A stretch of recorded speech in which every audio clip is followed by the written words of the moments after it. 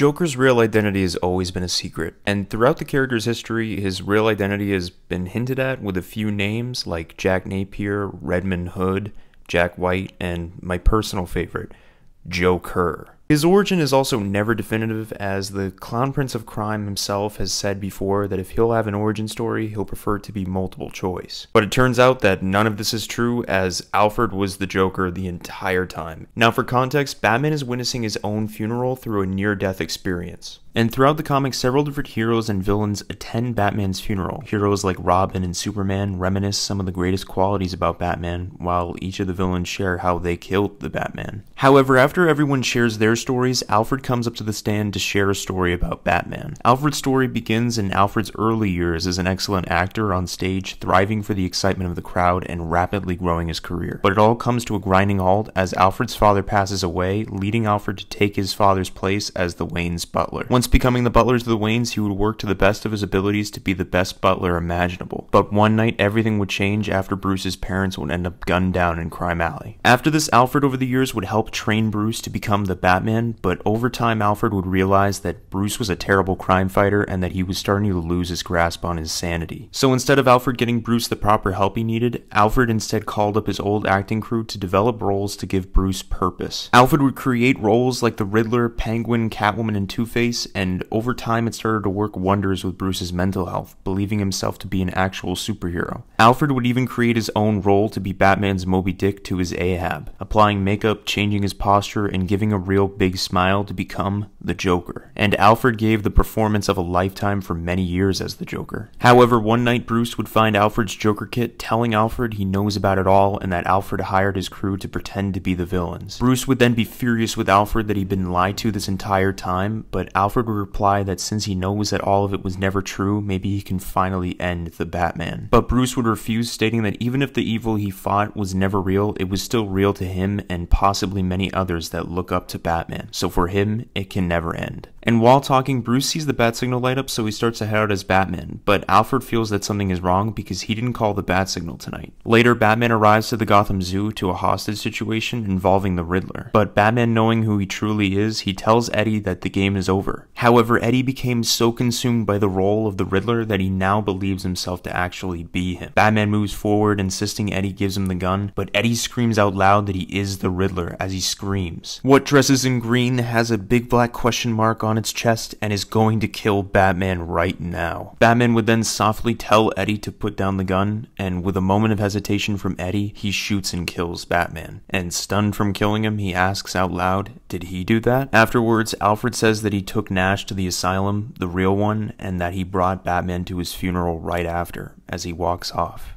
ending the story. I hope you guys like the story, and don't forget to leave a like and subscribe, and I'll catch y'all on the flip side.